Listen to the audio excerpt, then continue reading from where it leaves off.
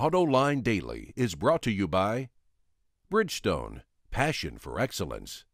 Dow Automotive Systems, improving durability and increasing design flexibility with Betamate structural adhesives at dowbetamate.com. And by Hyundai. Experience the 2011 Hyundai Sonata today at HyundaiSonata.com. This is Autoline Daily for January 13, 2011, and now, the news. UAW workers could be headed for some pretty good profit-sharing checks this year. Ford's UAW workers could get a $5,000 bonus. GM, Ford, and Chrysler are keenly interested in going with profit-sharing instead of baking in higher wages and benefits and more vacation time, which is exactly what got them into trouble in the past. With profit-sharing, everyone benefits when times are good and allows companies to hold their break-even costs down if there's a downturn in the market. The automakers want the hourly workers to earn their bonus the same as salary workers. It'll be based on sales, market share, and quality, not just profit. And Wards reports that the Detroit Three want to pay the profit-sharing bonus in stock instead of in cash. As you know, Honda unwrapped concepts of the new Civic and Civic Si at the Detroit Auto Show, and we just got some new video of them both. Honda says they provide a glimpse as to what the production versions will look like when they go on sale this spring.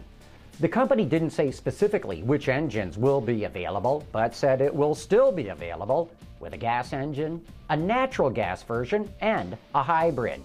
It will also be available with Eco Assist, which uses graphics in the dash to help the driver max out his or her fuel economy.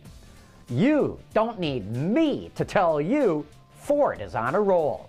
With Captain Mullally at the helm, the company has successfully navigated through troubled waters and has some serious momentum right now. Adding another feather to its cap, it just took top honors in the Polk Automotive Loyalty Awards, a study that looks at automakers' ability to retain owners over repeat buying cycles. During 2010, the firm measured nearly 5 million return-to-market events, as they're called, and here are some of the results.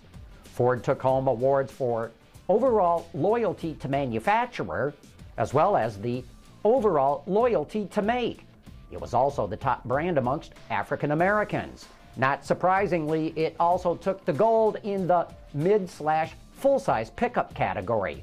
Some other winners include Kia, which was honored with the Most Improved Loyalty to Make title, while the Dodge Challenger was tops in the sports car category.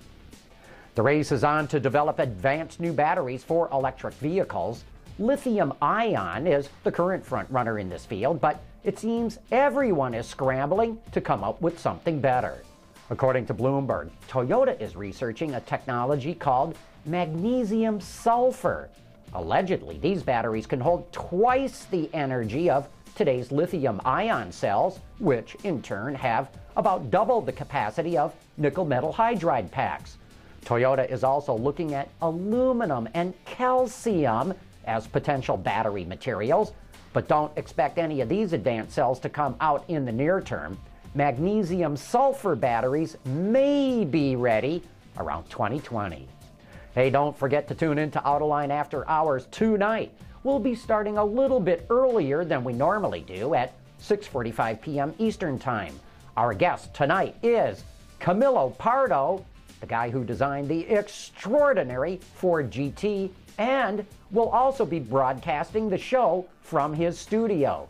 Join me and the auto extremist Peter DeLorenzo for Autoline After Hours.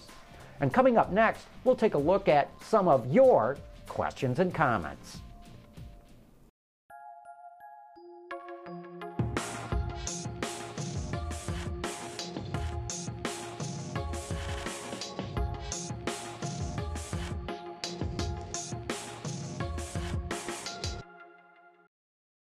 And now it's time for You Said It.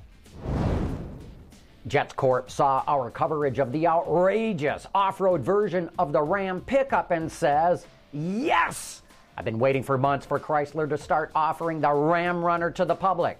Ford Raptor? The end is nigh. Seawolf wasn't very impressed with the minivan concept that Kia showed at the Detroit Auto Show. He wrote in to say, "The Hyundai/Kia copycat people are sure on a roll. The KV7 Lite looks like the concept was from an Audi.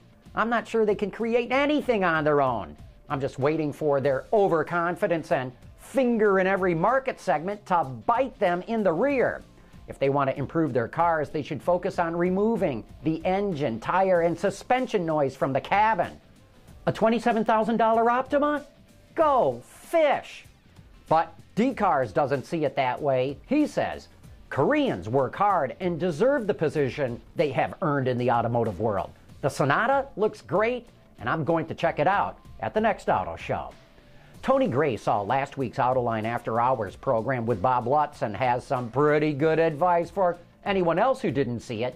He says, "A plug for you folks who may have missed Bob Lutz on last night's Autoline After Hours. Go watch it." And he's right, go watch it. And while you're at it, check out the John's Journal section of our website or check out our YouTube channel for our complete coverage of the Detroit Auto Show. We have an astonishing number of interviews as well as a tour of the floor of the show. It's a great program to have running in the background while you're at work or doing some other chore. But that brings us to the end of today's program on the top news in the global automotive industry. Thanks for watching. We'll see you tomorrow.